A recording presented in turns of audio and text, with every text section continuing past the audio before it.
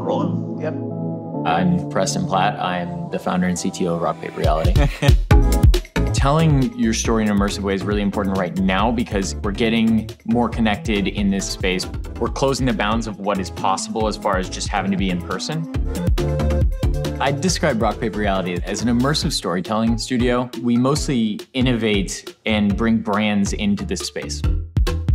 We have clients ranging from Netflix, Sony, Qualcomm, Lenovo, Adobe, Intel, Microsoft. In the case of Ben & Jerry's, we get presented with this idea of doing an immersive ice cream experience. Now, nobody's defined how ice cream should be displayed and to be tasty. We need to embrace everything that every client brings us and become somebody that's passionate about it, to explain it and to bring it to life in this space is really the hard part, but I think using Substance in general for the pipeline makes the process super easy. The opportunity with the Padres experience was, this has got to be a futuristic thing sitting in the Hall of Fame. We're thinking of using this kind of 3D look and feel. We definitely keep it. To start all that process, we start to mock things up in Figma. We get some concept images in there. We try to get some inspiration. Then we've got a great team that does work in Illustrator and in Photoshop. So they start to figure out how these things work.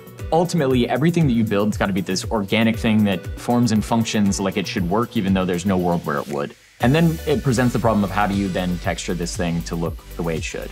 Substance Designer ends up being a great place where we can procedurally generate a bunch of different materials. And then we go into Painter. I love the little scratches on the yellow hydraulic press thingy. Yeah. At that point, we just add all those procedural effects to this. It really weathers it nicely. It makes it feel like it sits in the world. And then from there, straight into Stager so we can make sure we get client approval. An old workflow we used to use, we would go down the process of rendering these things out, putting them into AR, and then that would be a week of work. And then that's just to get client buy-off. And if they didn't like what they saw, it was kind of back to square one, where we had to restart over that whole entire process. And also, Substance works great with those traditional tools like Maya, Unity. There are tons of different input methods and plugins that work with them so that jumping into Substance is actually an easy process. Here's actually in Substance.